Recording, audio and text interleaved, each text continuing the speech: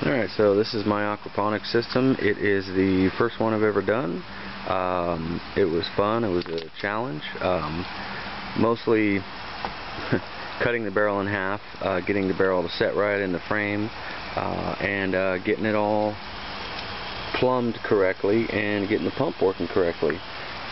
Say the most challenging part has been balancing the outflow with the outflow, or the inflow on the ball valve with the outflow from the bell siphon.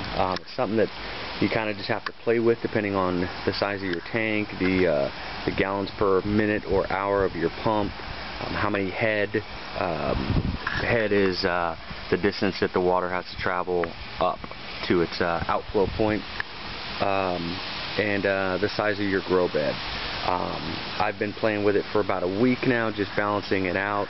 I finally filled the bed up today with the lava rock, the medium, and everything seems to be working perfectly. It's cycled about 20, 30 times since I finished it this morning, and everything's looking good. Okay, so basically what I did is I took a 55-gallon drum and I cut it in half lengthwise. The approximate dimensions of the drum were 37 high and 23 wide as far as the diameter of the barrel. So each section is approximately 37 long by 11.5 deep. It's very important if you use this type of barrel, when you cut it in half, you make sure that you do not cut through the bung. Okay? Don't cut through that. If you do cut through that, you just ruin the barrel. Make sure you have at least one bung, if there are two, on the bottom of each side of the barrel. You can use this as a secondary drain if you need to. Let's see what else. The frame itself is approximately 26 left to right, the way we're looking at it now, 37 front to back, and 40 high. It's basically just 2x4s. Once I finish transplanting and making sure that everything is working correctly, I will cover the outside with either cedar or redwood or something so it looks nice, and so my wife doesn't yell at me for putting another crappy thing in the backyard. The pump, basically it's a it's a Lang 3400 1/20th of a horse RPM fluid pump. I got it from work. A lot of people might not have access to something like this for free. You can buy one. Depending on the style you get, these go for anywhere from $120 to $180. You can start off with something as simple as a $30 submersible aquarium pump from Walmart. It's up to you, entirely within your budget. I use all 3/4 inch PVC. Some places I've reduced it to restrict the flow, where I have, this used to be a carbon bed filter, but I've since changed it out for just a straight cloth and medium filter. All it needs to do is just filter out some of the solids before they enter the actual impeller housing for the pump. As you can see, the water is kind of dirty because I put the new lava rock in this morning. This will filter out in probably about 6 or 7 more hours. It'll be almost crystal clear by the time I get up tomorrow morning. But as you can see, the water here is crystal clear. So it's being filtered. It just has to turn it several times. I would say the most challenging part of this was not just cutting the barrel in half and figuring out how to do that correctly, but if the barrel has been used and reused and used and reused, it's not going to be a perfect cylinder. It's going to be kind of cocked a little bit. So you have to take that into account when you go to put it into your frame. Once you put water and rock and medium in it, everything will sort of level out. So don't be freaked out if when you get it all framed out and squared up and then you set it on the ground and it's empty and one of the legs is not touching the ground. That'll all balance out. I had the same problem. The second most challenging part was balancing the inflow from the pump with the outflow of the bell siphon. because I'm using such a, I guess, a high-powered pump, it's restricted a good amount right now. It's probably cut down to a third of its max output. But because I'm using such a high output pump, I had to put a ball valve in here to restrict the inflow, because my outflow is only a ½ inch. So the tank would fill up and stay full at max inflow, and it wouldn't drain fast enough. So that's something that I've been playing with for about a week off and on. It's been a challenge, but it's also been fun at the same time. My outflow is simply a bulkhead fitting with a ½ inch OD, or ID I should say, to a ½ inch T, another 12-inch ½ inch nipple that I cut in half, and then you can't see it right now, and I'm not going to hang my camera over the water, but underneath, on the underside of the pipe, there are holes drilled, 6 per side, and once the water starts draining out, it pours into the tank and aerates the water, and it cycles about, I'd say 4 to 5 times an hour, maybe even 6. I haven't really clocked it this morning since I put the rock in, but it does it several times an hour, which is great, because you want to turn your tank at least 3 times an hour so that any ammonia that you have is being moved through your filter medium into your lava rock, where your bacteria growth is going to break it down into nitrates, or nitrogen, fish or plant food. Like I said, this is my first one. This is the first video I've made of it. It looks kind of rough right now, but like I said, I promised my wife that I would frame it out, that I would trim it with something nice and stain it so it looked nice. I transplanted the eggplant yesterday, as well as the okra. They seem to be doing fine still. I just transplanted this strawberry this morning, and this melon this morning as well. There are several fish in there right now. There's probably 13 or 14 fish, some small goldfish, and then some other ones, some edible kind. I'm not going to tell you which though. Let's see.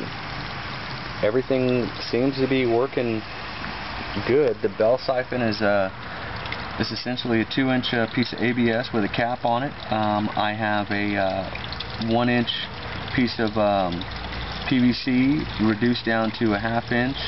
The 1-inch PVC is approximately 9 inches.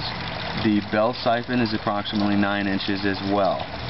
You want to have the overall length of your PVC bell, or your ABS bell, whatever you make it out of, about the same as the length of your inner nipple, the nipple that the water actually is going to flow out through.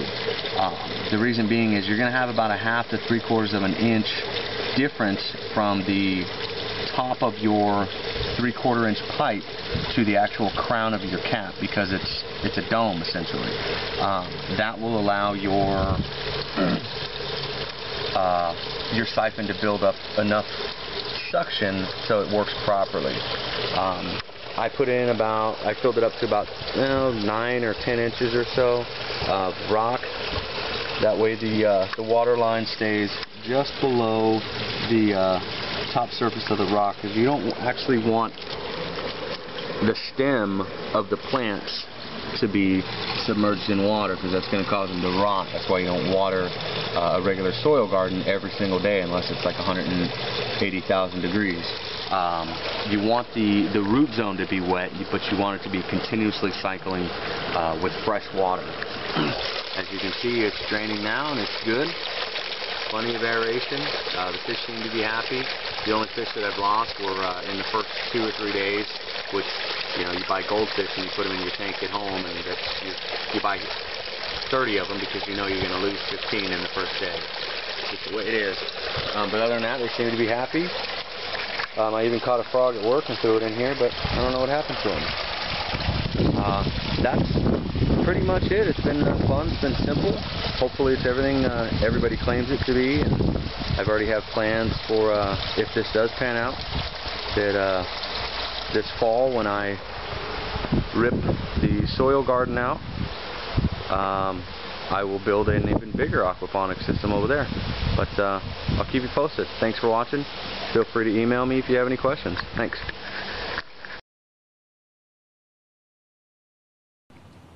So this is my aquaponics system.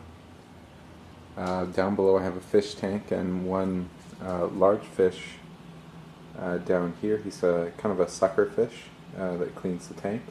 I also have a couple of small tetras. 3 small tetras, 2 kind of ghost fish. I don't know if you can see them in the tank. And then inside this piece of wood there's actually 3 loaches, clown loaches, so the yellow ones with the white stripes. Up above is where my plants are growing, and right now I'm just growing mint, so that's the only thing I'm growing. I found that I did grow some lettuce, and I was actually growing a tomato plant, but because I only have one light source on top, when the tomato plant started growing too high, the ones down below weren't getting enough light, so I found that I would only grow, you know, one type of plant at a time. So right now I'm doing mint, and you can see it's growing. I've already cut a lot of them because they've grown too big. So it's kind of nice, and it's taken over the whole system. This actually started from one plant. The starting plant is over here, down there. Then it kind of expanded, and since then I've actually taken some snipping or clips, and I've actually replanted them as well. So there's one back here that I've replanted, and it's doing really well as well. Now the way this system works is it is an ebb and flow system. So from my tank I have a pump down here, so it sucks up the water. That water goes down into a canister.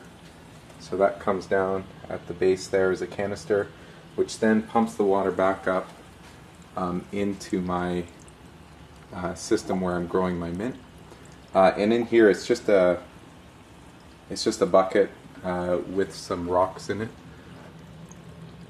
So these are just the pebbles. And what happens is it fills up with water. Once the water reaches a certain height, it starts flowing down this tube, in the tube back into the tank. And so it does fill up. You can see the water's rising right now, and it will reach a certain point. If I open this up in here, it's actually a bell siphon that I'm using. So what happens, I'll just pull this off. What happens is it reaches a certain height, and then the water starts flowing down the tube. Once it starts flowing down the tube, it creates a siphon, and once it creates that siphon, it won't let up on that siphon until it reaches the bottom. So that's on here, there's some holes at the bottom, and that will release some air into the siphon, and once the air is released into the siphon stops. So right now you can see the water is actually up at the top of the rocks. And I'll just put the bell back on. And once that's backed on, it should actually start the siphon as well.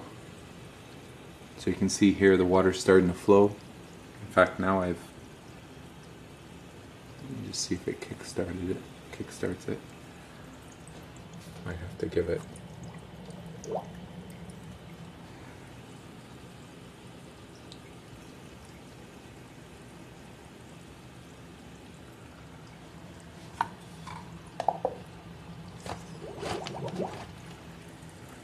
So here you can see the siphon has started, and it's going down. Now we'll do this automatically, and if I go in the back here, you can see it's just pushing into the back into the tank down below. And the other thing that this is beneficial to the tank, it does push out the bubbles as well, so it kind of aerates the water. I do have kind of a little bubbler over on the side as well. And so the water's draining. Well, I'll record one whole cycle here. Now, a couple of things that I noticed with the bell siphon, at least, is I did start to put little holes at the top. So here I put a little air hole, because I found sometimes it wasn't releasing the siphon. And the other thing down here is I found it was really good to put this elbow in, because that kind of kick starts the siphon as well. So if it's just a straight tube going down sometimes I found that the siphon didn't start up. So it did stop. So you can see here there's no water going through. And so that means that the water is actually filling up in the bucket. I don't know if you can see that line of water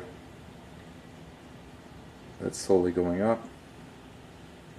And then once it reaches a certain height, I'll go down here to the tube.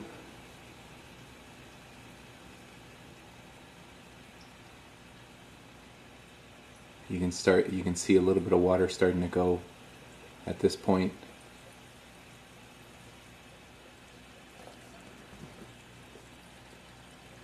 And then it starts getting a little bit faster.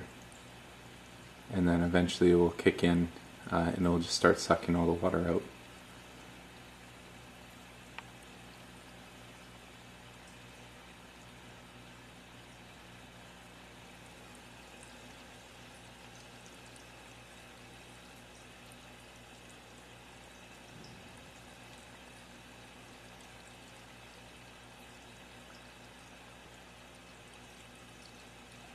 So here it goes.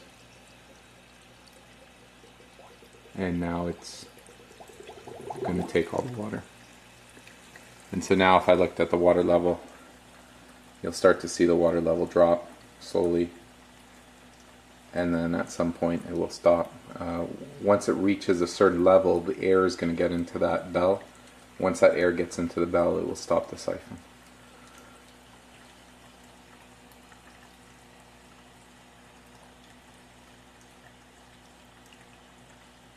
And that's how my system works.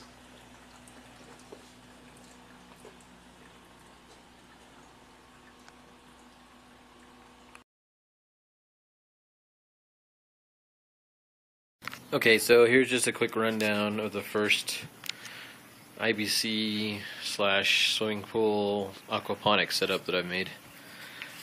I just finished most of this yesterday, and so it's not quite cleared up yet from having a little bit of stagnant water, but basically here's the IBC with the top cut off of it.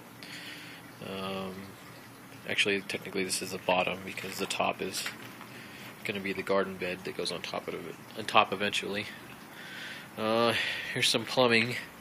Basically, this part right here is the drain, and then this part right here is the filler.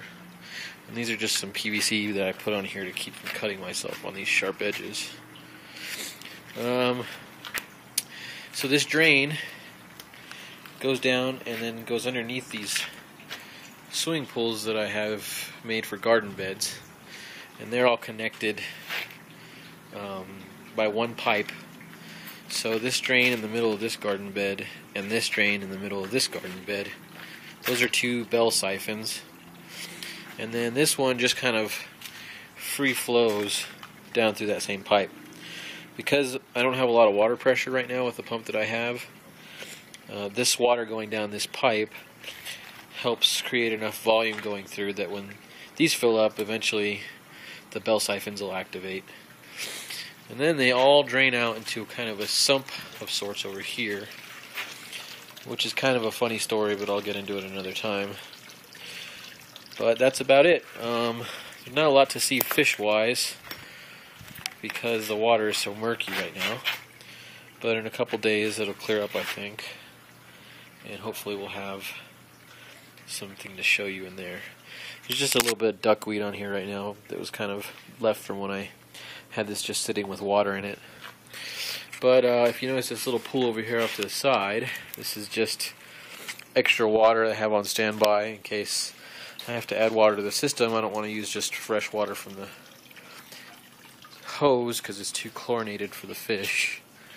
And then this one is another reserve that I have, also holding water in case I need to add some to the system. Eventually this will get on top of here and be planted with plants as well, but I haven't figured out how to do that just yet. I think this nice herky piece of plywood is going to go on top and provide the support that I need, because that thing is heavy, probably a couple 100 pounds with water and gravel in it. So that's where I'm at. Thanks for watching. Okay, I'd like to demonstrate here what we've done with our aquaponics system in using the minnows or mosquito fish, Gambusia offens. This entire aquaponics system has turned into a mosquito-eating system. So if I move these little flats, this is oriental greens right here. I'm going to move them out of the way so you can see what's underneath. And what's under here, lettuce, is a whole bunch of mosquito fish. Now these mosquito fish eat all the malaria-carrying, dengue-carrying, West Nile-carrying mosquito larvae. This has turned this entire system into a mosquito trap. We have no mosquitoes on our 7-acre property, even though we are in the middle of a very, very high mosquito area. Our neighbors also have no mosquitoes on their property. The mosquitoes come here to lay their eggs. There's lots and lots of water, which looks like an ideal place to lay eggs to mosquitoes. But instead of the larvae hatching and living in this still water, this still fresh water, the larvae are eaten by mosquito fish. That is what has turned this entire system into a giant mosquito trap.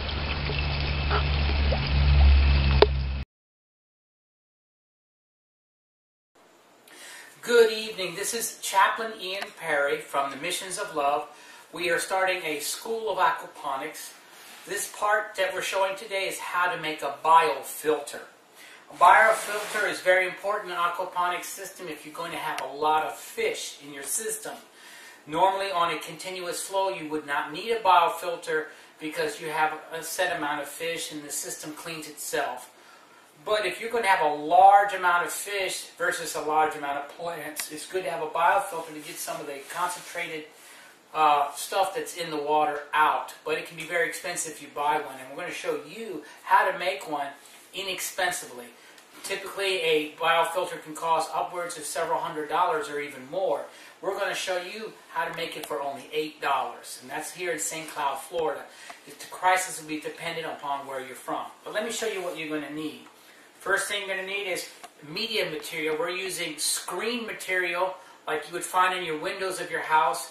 You can use plastic. You could buy a whole bunch of plastics and use it, sponges or anything. But for today, for simplicity and cost purposes, we're only going to use some screen material. You're going to need scissors. You're going to need a kitchen faucet sprayer holder. This is what you would find in the sink. You would have your sprayer would be in there and you would spray your dishes and put it in here. It's very inexpensive. You only need 2 of them. So we got 2. You need a screwdriver, 10 sheet metal screws. Any size will do. Just don't get the smallest. You don't need the largest. I recommend getting galvanized because you don't want them to rust. Also, you're going to need an air pump. You can get an air pump at any plant store, pets food store, Walmart. Find a used one. You could probably find one in Craigslist or somewhere. Of course, what comes with the thing is the air stone. I'll explain why you need that. And then you have here just a typical tub. This is an 18-gallon tub. They do sell them at 10 gallons.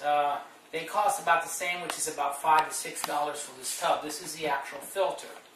Last 2 things you're going to need is, got this. This holds 2-liter bottles. Got this free. You get it from your Publix. Just ask them for a holder or go near the trash bin if they're throwing one away. You get that. This here is a filter for an air conditioner. We're just going to put a second filter there for the media. You don't really need it, but we're just going to do that. And this is very inexpensive. Water flows through it. If you do use anything, make sure it's free of chemicals. It's imperative because you will kill the fish. This is all you need to have a biofilter. Now I'm going to go here and explain how to make it from step by step. And I'm going to make it in front of you. I'm just not going to show you one and that's running, and then you're going to have to decide yourself how to make it. The first thing we do here is we know that we're going to have to screw down the top. So I'm going to put that aside for later. First thing I'm going to do is, if you look here, I've got 2 holes that I already pre-drilled. When you find the device, whatever you use to go through the holes, it should look like this. So you have to take it through here. It has a clamp on the other side. As you can see here, it gets closer, and the plastic is between, and it closes it and clamps it here so no water will get through. If you want to put a little bit extra sealant, you can put some silicone in there, but it's not really necessary. When I was in Haiti, they didn't sometimes use things like this, so you're going to have to improvise to do it the cheapest way you can. Now what I did here is I drilled 2 holes, I placed that in. What's going to happen is, actually I'm going to do it this way. As you notice, I put this here, I put it here. What I'm going to have here is from the aqua system, the water is going to go in here on the bottom. I want it to go to the bottom, and as it goes, the water is going to be forced through the medium material to filter it, and it's going to come out here, and I will put this one in. And as you can see, it doesn't take very long to build this whole device. In fact, when I use it, the very first time I use it, I'm going to try not to use any silicone or anything of any kind, because we're trying to show you how to use it quickly and easily. Now, next step, very important. We're going to take the air filter that we need. You get what I did here is I just pre-punched a hole here. If you can see, there's a little hole just big enough for the hose to go through. But it's above the water line here. I don't want it below, I want it above. It's because I don't want any water to drip out for any going out of there. So there, I got it in. Now what I'm going to do here, it's very important, I put the stone in there, very technical here as you can see. I place it in the bottom, just like that. Now, I have it just laying there in the bottom. This is where this comes into place. I put it upside down. See, the air hose is going to be underneath it. If I put the air hose here and the media sits on top of it, it's not going to let it work right. The bacteria needs to grow and it needs oxygen. That's the reason you're using the air hose. Now you can get a cheaper, inexpensive air hose. As you notice, I just placed it in the very bottom. That's what it looks like. This is almost completely done. The air hose gives oxygen to the system so the bacteria will grow and everything, and so the biofilter works as a biofilter should. Now, as the water comes in the bottom, I'm going to show you how I made this. I took some screen and I cut it like this. There's no set length, it's how much you want it. And I'm going to make it into a knot. Just a little knot like this. You don't want it drum tight like that because you want all the surface area you have to be visible. So let's undo this one. I made it a little too tight to show you. When you do it, just do it nice and loose. And then you fill it in. And you fill it to pretty close to the top. I pre-made these so we don't have to sit here and do that. Let me show you. As I fill it in, this is so simple. You just put it in here. You can push it down a little bit. There we are. And I will show you what it looks like when it's full. As you notice, this is what it looks like. Very simple. Now, if you want to use the green scrubby pad that I showed you, I would put this like this. Okay, water can still flow through it. As you notice, make sure this is not occluded or closed like that. You want it underneath it. So what I did here, to make it simple, it breathes, so it's like a two-stage filter. Notice it's like that, no chemicals. Water's going to be forced through it, come to the top. Now, notice this hose here hooks to the water pump. Now, I do recommend this. When you do make this in such a way that you doesn't use a lot of power. And the thing that I do recommend is solar energy. This whole system here uses very few watts. You can use a solar cell, so you're not using any electricity wherever in the world you may be. Next, the top. I put the top on, but as you notice, the water's going to go in here and come out here. If I don't secure the top, what's the first thing that's going to happen when I fill it with water? It's going to pop up, water's going to be everywhere. So what we did, we took the screws like this. We have a hex screwdriver. You can use a regular screwdriver, whatever size screw. I do recommend a screw about this size here. The package says this was a number 10 5x8 screw. Just, you don't have to stick to a certain number screw. I do recommend putting, as you see right here, I'm just going to do this. You just put in a hole. If you look closely, we put a screw here beside the handles, right here. And I do these other two here. Now, if for some reason the hole will get messed up because it is a sheet screw, you can definitely put it in front of you when you do it. You can make the holes in a different spot if you need to, so you don't have to go buy another container and start all over. There we are.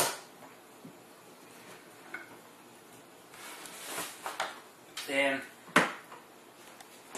put this screw in here. Now you don't need a drill. The reason we're doing it like this, simplicity is critically important. If you were to be in a place such as where there's a tornado, a disaster happen, you can't afford to buy a lot of things, or you're in an area you just don't have the money. So I recommend using this. Now what's the great thing about this, you can clean it easily by taking the screws out, and of course you would use the water on any plants that you have to fertilize them in the house, flowers or whatever. It's good. It's not like a hydroponic system where the water you're getting rid of it is now what they call a, how would you say, it's not a thing. EPA needs to check it because it's bad for the ground because it's got a lot of chemicals and stuff in it. This is purely natural because we're using the aquaponics system. And you will be seeing that we're going to be teaching you a two-step system that you can use this. Simplicity. Again, we're showing you because we want you to know that it's a free thing that we're showing you to do, step by step. You can modify this, make it better, worse. This is just simple. You don't want to spend a whole lot of money because if you don't have it, you can't. And this is how it works. This is a complete system. This is all it is for a biofilter. $8 and you have it. Now I look forward to seeing you. If you have any other questions, feel free to call, write me at ki4ngz@yahoo.com. You can look at our YouTube site. We have a lot of pictures and questions. Feel free to email me or leave a comment, and we'll help you in any way we can. This is Missions of Love, School of Aquaponics, and may you have a good time growing something.